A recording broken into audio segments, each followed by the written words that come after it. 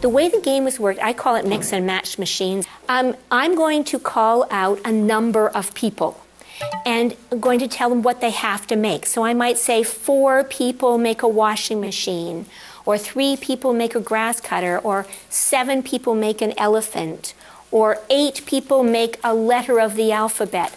Anything I want, I can call out what it is, and this is also listed on the PETA website and is on your handout of some suggestions to get you started, but the sky is the limit. Sometimes I do it based on a theme. So I might call 2 people make this, or 4 people make this, or 5 people call this.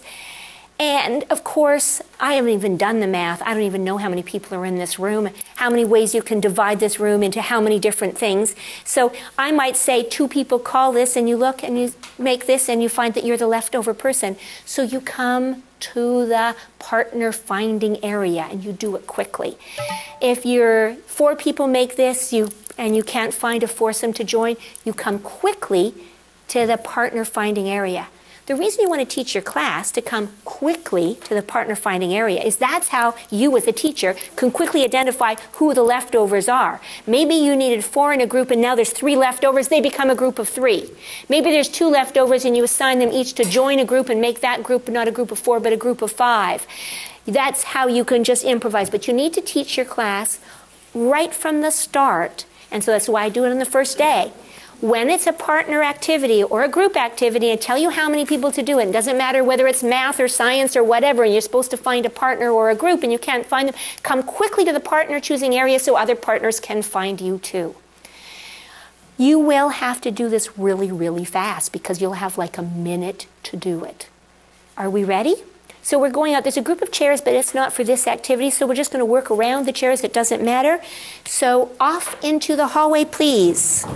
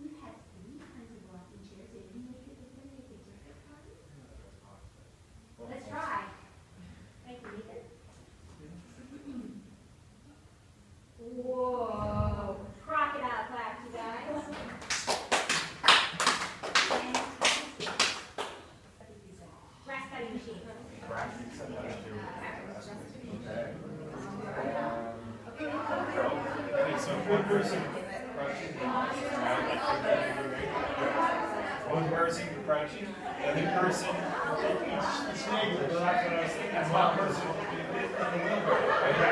so you want to do all right. So who's chewing?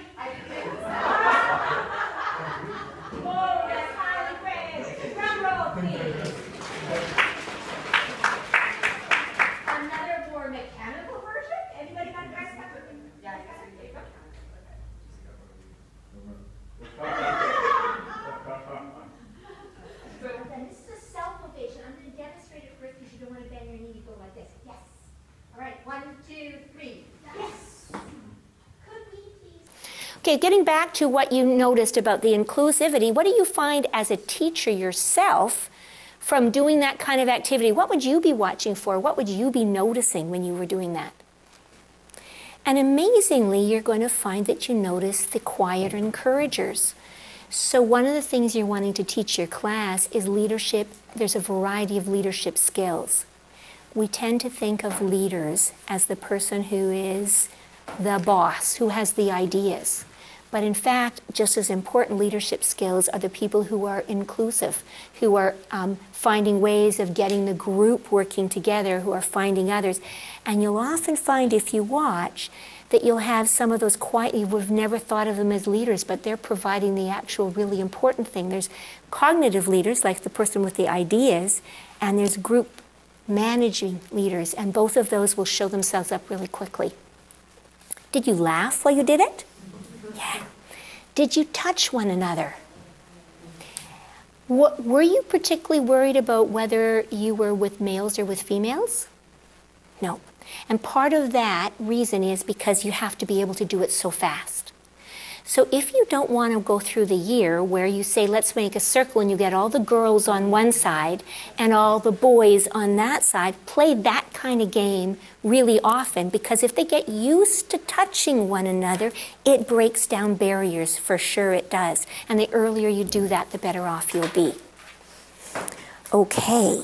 Cooperative group theory says that every time you're having the kids having to create some kind of a task that's more than just, think, pair, share, something that's sort of spontaneous on the spot, where you're going to have kids working together in a social studies or science project or something where they have to work together for several periods, it's really wise to invest a small amount of time first in having them to build a link with one another. And by doing this game to start with, you can draw on that anytime. Before you start your social studies project, you've got 5 new partners to work with. Make a letter of the alphabet. It can't just have straight lines or curves. You've got 2 minutes to do it. You had the kids working together and sharing ideas in a fun, non-threatening way for 2 minutes, and now they're ready to actually work together to do some kind of academic task.